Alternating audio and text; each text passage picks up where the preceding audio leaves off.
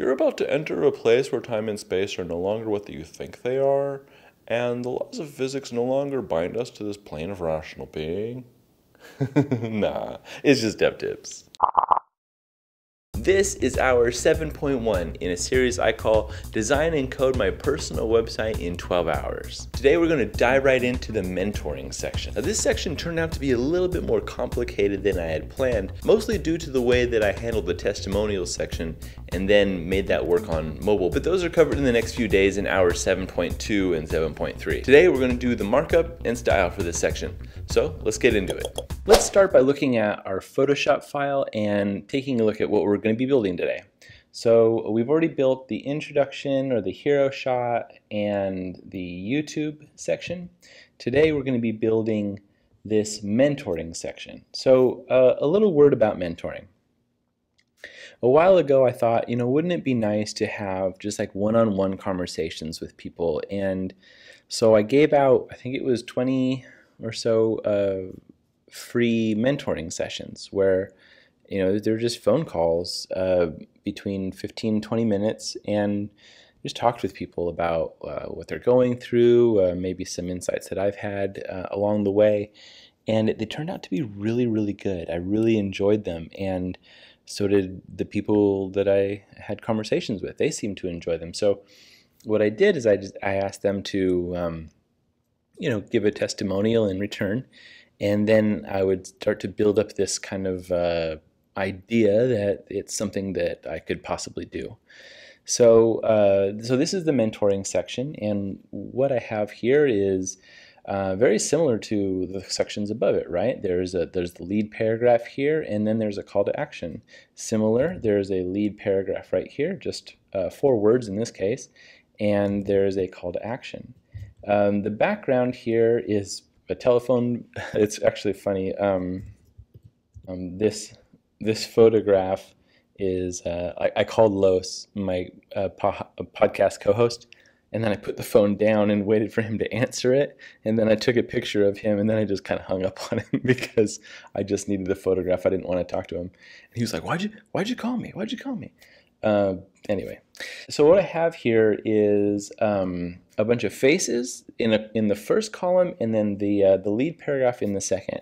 And I wanted to think, this would be like something that people could, click on one of these faces, and then a new paragraph would show up, or a new like testimonial bubble would show up, and I don't really have a clear idea of how the interactions will happen. All I was thinking that it would just be like kind of like a carousel or something like that. Maybe it'd be, yeah. Anyway, so we're going to get to that when we get to it. So, but right now, let's get started. These are 2 columns that are centered together. We don't want them to float away like they do in the YouTube section.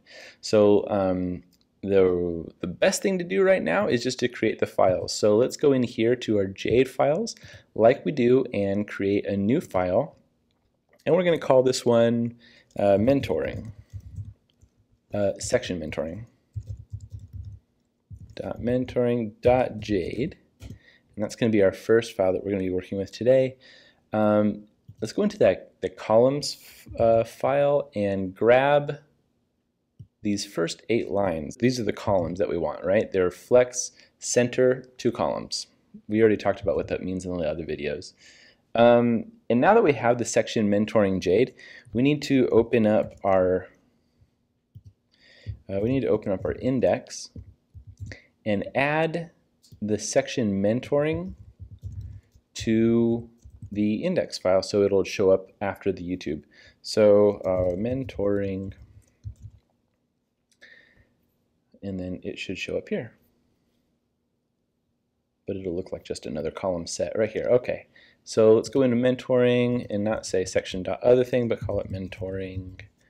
Okay, and now we need to go in and create some SAS. Let's go into sections and create new file, call it _mentoring dot SAS. Is that how we're labeling the other ones? Oh, none of these other ones have underscores? Well, let's fix that just real quick. I'll fast forward this.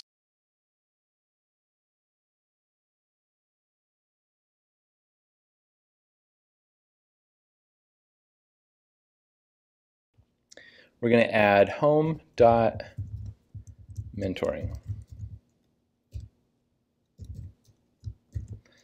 And then we're going to go into section mentoring and say section.mentoring. I'm going to say background pink. And I just do this just to make sure that all of the pieces are connected. So if I hit save here on right here, these two paragraphs will turn pink. Save. Something's wrong. What could it be? Okay, I need to start my server again. Something broke. Something broke my server. Home mentoring. Okay, so the thing that's broken is I didn't name this correctly. So look at all these other sections. They have home dash. Mentoring needs to be renamed to home dash mentoring. Then save. And now I have a pink 2 columns. Everything's connected. Everything is awesome. We have a section dash mentoring Jade and a home dash mentoring Sass. And that is exactly what we want. Okay, so we've turned it pink. We've validated that this works. We can get rid of that. Let's look at the Photoshop file and see what we're supposed to be building.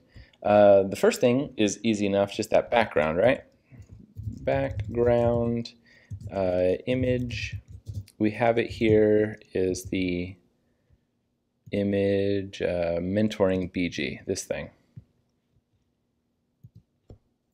So URL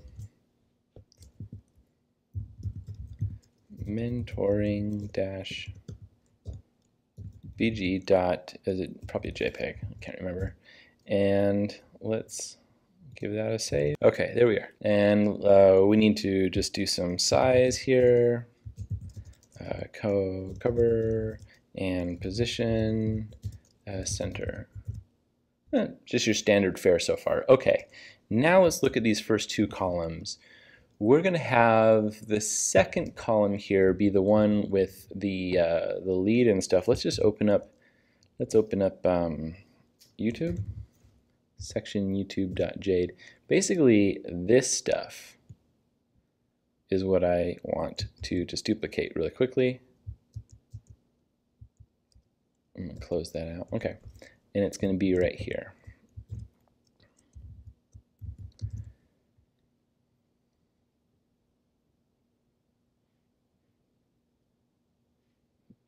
Okay, cool, that looks good. This content of it is going to be a little bit different. It's going to be called Mentoring People Like You.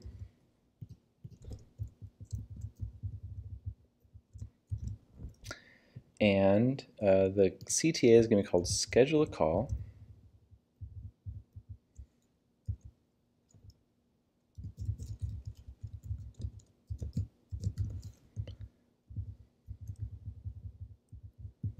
And I don't have a link for that yet. I need to build that internal page, so we'll just leave it blank for now. And let's grab some colors. So the color of this text is that, and the lead is going to be white. So color,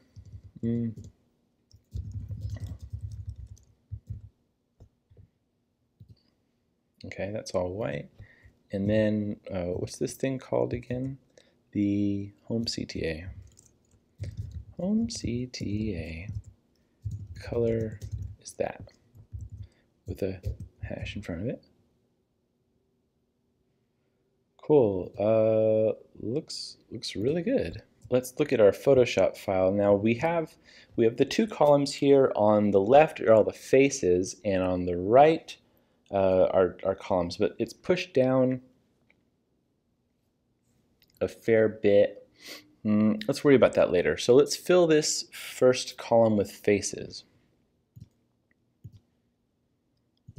Get rid of this paragraph here, and you know, this would be a good just a good unordered list, right? So UL, we'll call it faces, and then each one of these is going to be a list with a class of face, and the background of the face is going to be declared actually in the markup. the image of the face is going to be declared in the markup. So I'll say background dash image is equal to URL like that. And we'll use http phil.com / I don't know, how big do these things look like they are? Here, let's see. Looks like it's about 80. Let's do 80 wide and 80 tall. That's for the image, and then we have to have, so like okay, so we need to have a space for this bubble, and we'll nest that bubble inside of the face container. It'll be a child. Look at my beard, it's cool. We'll do that like this. How about something like this, bubble? And inside the bubble are going to be the paragraphs. And let's just grab this paragraph here. And then adjacent to that, like a sibling of the paragraph, is going to be another element. Let's say, like, who is this from, right? Nathan Jacobs at this point. Okay. Nathan Jacobs. Okay, and then we're going to do, it looks like 1, 2, 3, 4, like 6 of these things. I'm going to capitalize on Jade right now. Jade has this awesome feature called mix-in, and a mix-in allows you to just make repeatable kind of modules that are like really simple and easy to use. So I'll just cut all this content right here and go above and say, you just write the word mix-in, and I'll just call this one face because each one is a face. And then you can have parameters in there like URLs and names and stuff, and we'll get to that later. But right now I just want to have this markup being able to be repeated. So I have the mix-in face right there, and I'll just say plus face, and I'll do that 6 times. 2, 3, 4, 5, 6. Now I should have 6 faces, 6 paragraphs, and it should work pretty easily. Okay, looks like it worked, right? But we need to do a whole lot of styling to this to make it work right. So let's jump over to our styling, home mentoring SAS file. That's what we're talking about. And faces. First of all, I want to see these little bullet points here. That's because they're in a list. So I'll just remove that list style. Is none. Removes the bullets there. Okay, and then let's take a look at these faces. You know, actually, first let's just get rid of this bubble and just deal with that later, right?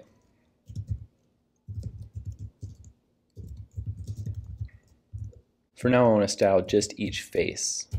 So I'll say dot face, and your height is going to be, we said 80 pixels, and your width will be the same, 80px. And so now we have some dimension there. We just have a really awesome Phil Murray looking good, buddy, looking good. Let's take that border radius and make it 50%. Turn these all into circles. And now I can rely on Phil Murray. I can rely on his dimension being 80/80 because that's what I asked for specifically. But when I pull in avatars from, you know, everybody who gave quotes from like Twitter or Google Plus or wherever I get them from, I can't trust that they're going to be 80/80. So let's make sure to get a stranglehold on the background sizes here. Let's say background size is cover, and position would be center. That looks good. Now they need some space below them, so we'll say margin bottom about, let's say 35 pixels below. How about this box shadow? and it looks like on the Photoshop file they have a box shadow. Let me tell you what it is. For offset vertical, it's got a blur of 8 and an opacity of 40. So that's 0px, 4px, 8px, and RGB A000. Oh, you go over there. 0.4.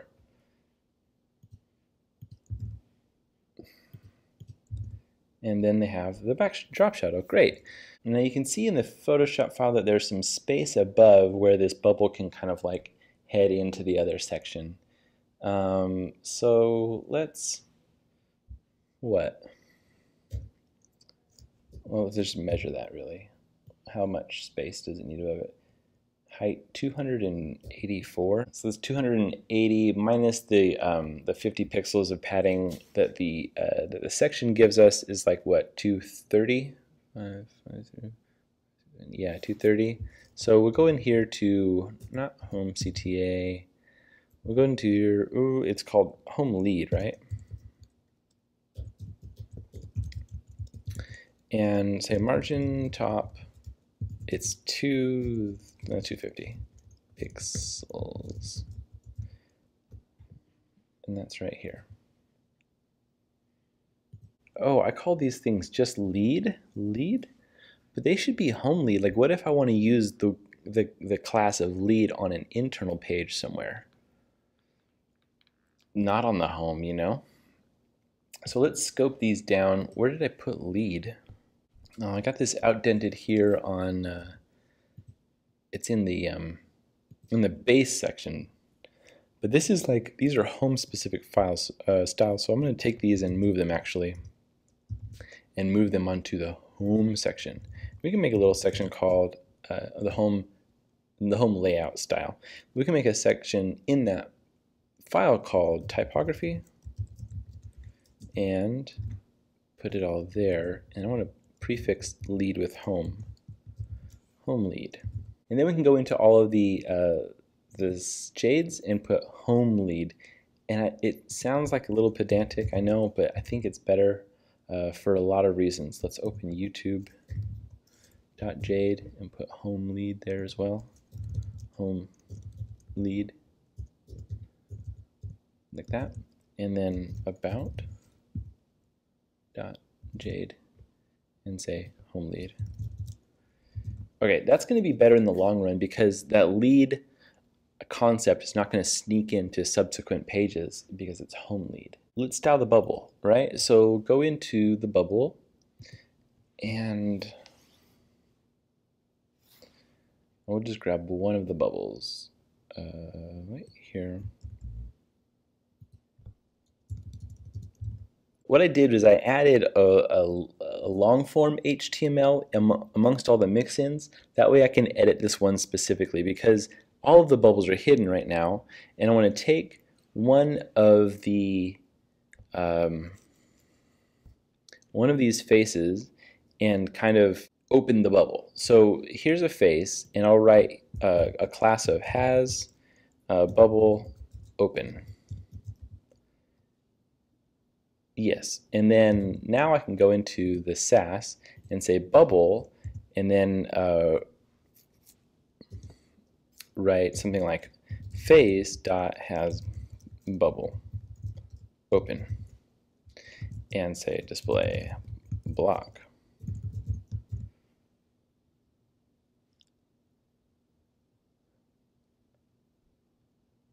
Are you there? Are you displaying blocking? Has bubble open, face, nope, face bubble, and then write bubble. Okay, so okay. All right. So the third one has a face. Okay. So the third face here has a class of has bubble open, and the child bubble has display block, which is fantastic. Now we can style it. Right, the first thing we need to do, obviously, it's all cramped up in the position, or sorry, the dimensions of its parent, right? We need to release it let's make it position absolute because we need to float it all up and off to the right. See how in the design, here's the face, but it's like kind of off to the right here.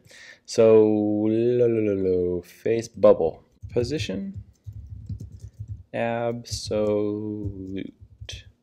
And in order to do that, we need to have a position relative on the parent, which is face. So position absolute, we want it to be pushed to all the way to the right, right? So let's take the left and say 100%, and that will push it from the left all the way out, like that. And then once we've done that, we can put some margin left, and just move it a little bit more out, maybe just another little 5 pixels right there. Now we want to move it up as well. You see the design here, how the foundation of the bubble is in the middle of the face. So what that means is it will go, not push it all the way up like we did the left. We'll push it up halfway, and we'll start at the bottom and move up 50%. See that? Now it's starting there and going up, but it's still maintaining the dimensions of its parent, right? It's just 80 pixels wide. So let's change that by making this bubble wider. We want it to be 300 pixels. Okay, great. Now it looks like a usable paragraph. It certainly does. And we'll do the obvious things, right? Like background black. Okay, not exactly black. RGBA 0.9. Yeah, now you can see things from below it. Let's say 0.8. Yeah, that's good. Give it a padding of 20. And this is going to be fun. Border radius. See, this one here has, on the design, the really thick border radius is right here, and then the apex of the bubble that's pointing to the face is a little bit smaller. So the way you can do this all in like a, what is it, like a shortcut? Not a shortcut, shorthand for the border radius. And you're going to start at the top left, and then you go top right, bottom left.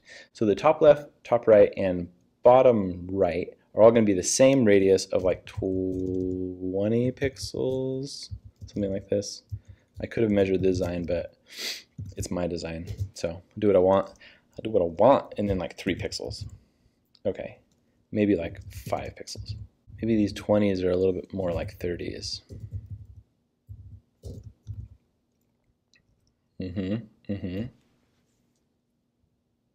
Maybe these 30s are a little bit more like 40s than we thought.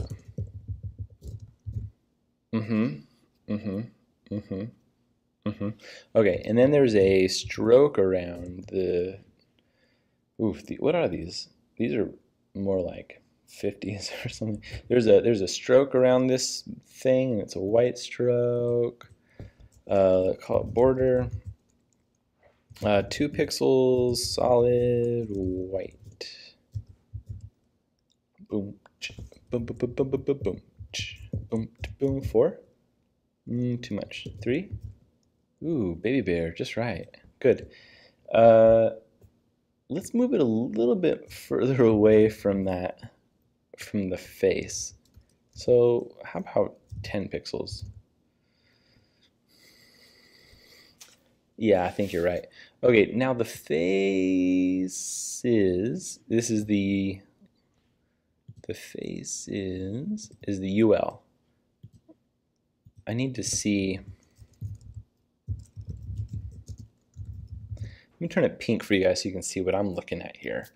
I'm noticing that the faces have a problem, and it's similar problem to what we faced right here, where these, I wanted in the design, see how these faces go all the way to the edge of the colored section area, and so do these thumbnails. Now, the way we did it with the thumbnails is to use negative margins and control the height. And we're going to do something very similar with these faces now. So we'll go to the faces, which is, remember, that's the unordered list. And we'll say faces, what are we going to say? Margin, -50 for the top and bottom, and 0 margin for the right and left. And then for the height, we're going to say we want you to be, calculate this. Calc this 100% plus 100 pixels, right? Because we're 100, each of these top and bottom margins, we need to make up for actual content size. The reason we put negative is so we can overcome the padding that's inherent to each of these sections that we put on all the sections by default. And once we've overcome that, we have a really short and small faces unordered list, and we want to compensate for the negative margins by just stretching that thing out 100% of the height plus the 100 pixels that it loses from having negative margins. Does that make sense? Well, it should, because I just hit save, and that's what it looks like. That's exactly what we wanted to happen. Now I can have this kind of, I mean, look at it, it's perfect, right? Look at how, you know, this mentoring section, this lead words, the headline. Forget all my language right now. La la la. Okay, these words are positioned really well to work with this balloon. Why are these guys off to the right? It's faces.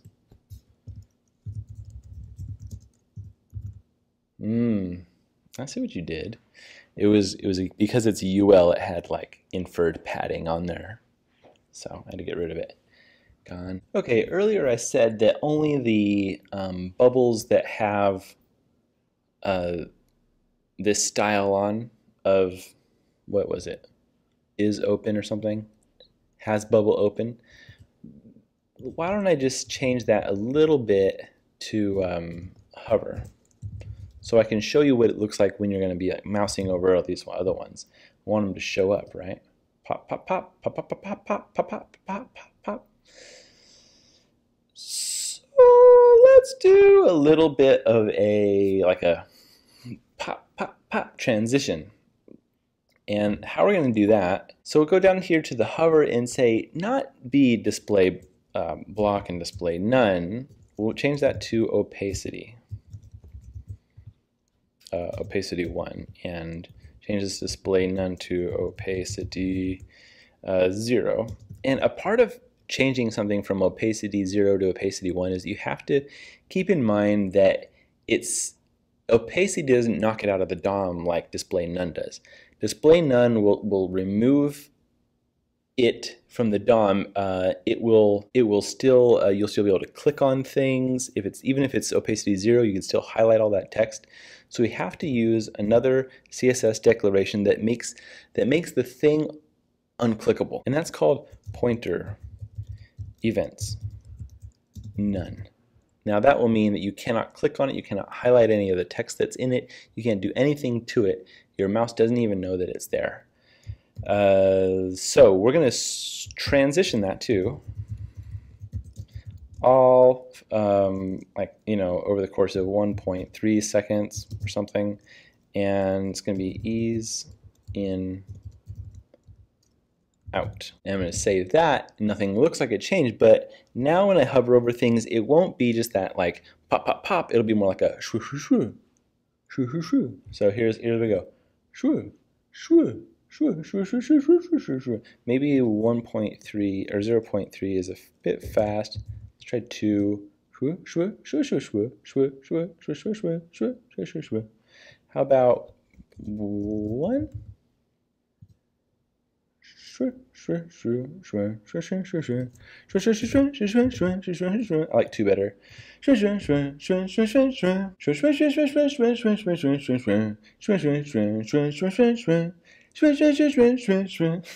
Okay. All right, sorry. How about this? we're not only going to transition the opacity, but we're going to do transform scale. And we're going to take it from 0 and we're going to make it pop, pop, pop. Transform scale to 1, right? Now it's going to go pop because it's a bubble. Pop, pop, pop.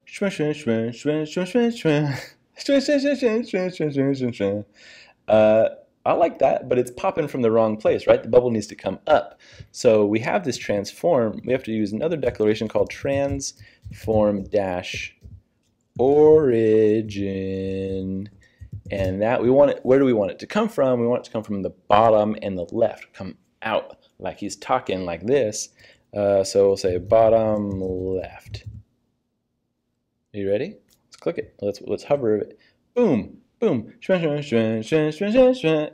So it's coming from the bottom left like I want it to. Looks pretty good. But we can make it look more bubbly. So right now it's just a linear.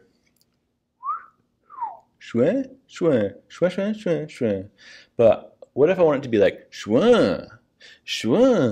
like a bubble, like a I'm sorry, I'm not making much sense right now, but let me show you what I mean.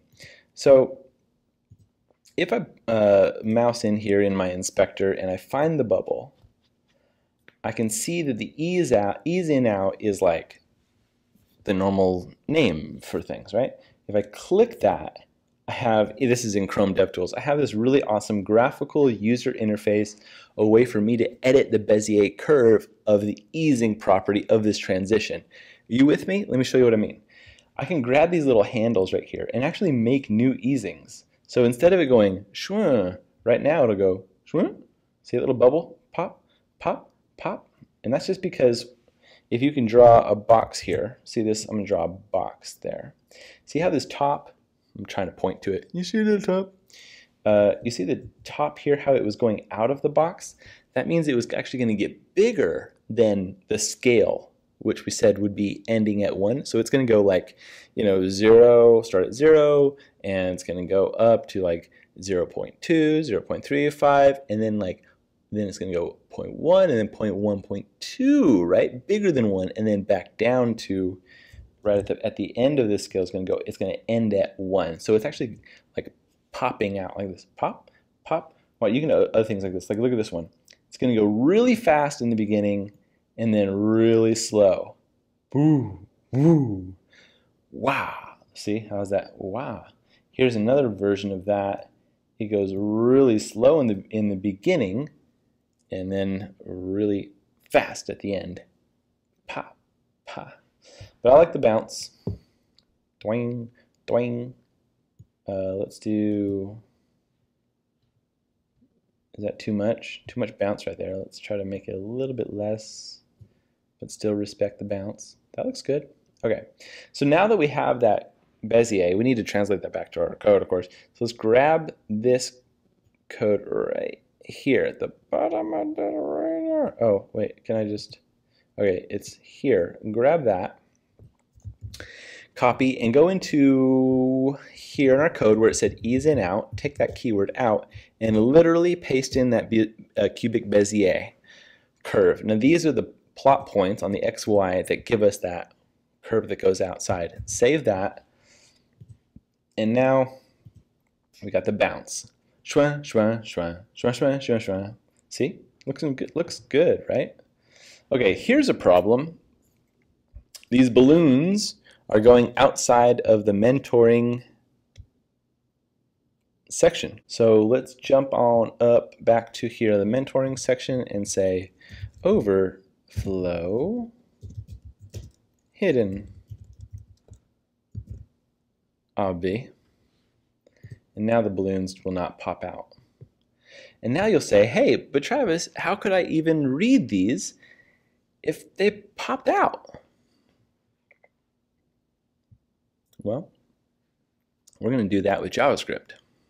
All right, well, this seems as good a place as any to stop, and we will come back tomorrow for hour 7.2 where we're going to be doing all that fancy JavaScripting to make this functional. And what fun that will be. If you've enjoyed this video, I'd like you to consider becoming a patron of DevTips. These people did, and they are more awesome for it. It's true.